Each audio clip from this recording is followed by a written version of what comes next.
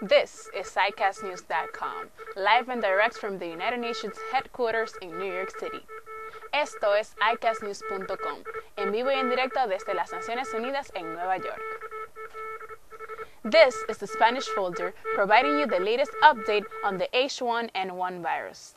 Esto es el archivo hispano, dándote a ti la última información en el virus H1N1.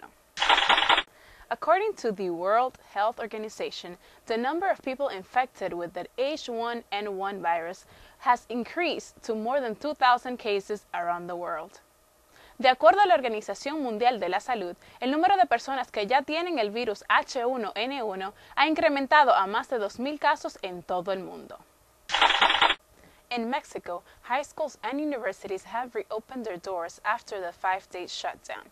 In many schools, students are asked to fill out a form stating that they're not sick with the virus. En México, escuelas secundarias y universidades han reabierto sus puertas después de 5 días sin actividades. En muchas de las escuelas, los estudiantes le han estado pidiendo que llenen una planilla informando que no tienen ningún síntoma de la gripe. At the same time, many doctors are asking their returning staff to fill out a form stating their physical condition.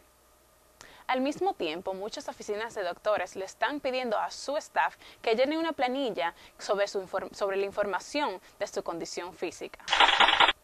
There are many concerns that Mexico might be relaxing too fast about the virus, because even though the number of infected people have decreased, the outbreak can still reoccur. Hay todavía un gran miedo de que México pueda estar adelantándose con esto de abrir sus actividades otra vez, ya que aunque el número de personas infectadas ha descendido, un brote puede volver a ocurrir. The WHO is asking every country not to isolate visitors and not to place any trade restrictions of any kind.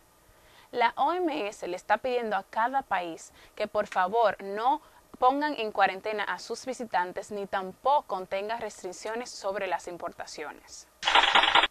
According to officials, the median age for people infected in the United States is 15. Meanwhile, in Mexico, most of the fatal cases have been between the ages of 20 and 39. Según oficiales, en los Estados Unidos, la edad promedio de casos de infecciones ha sido 15. Mientras tanto, en México, la mayoría de los casos mortales ha sido entre 20 y 39 años de edad. The WHO might soon request the production of a H1N1 vaccine to be delivered around the world.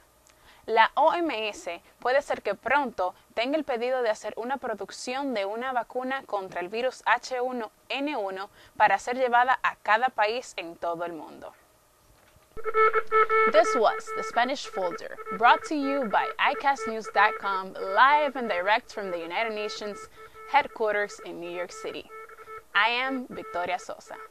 Esto fue el archivo hispano traído por ustedes por SciCastNews.com en vivo y en directo desde las Naciones Unidas en Nueva York. Yo soy Victoria Sosa. Gracias.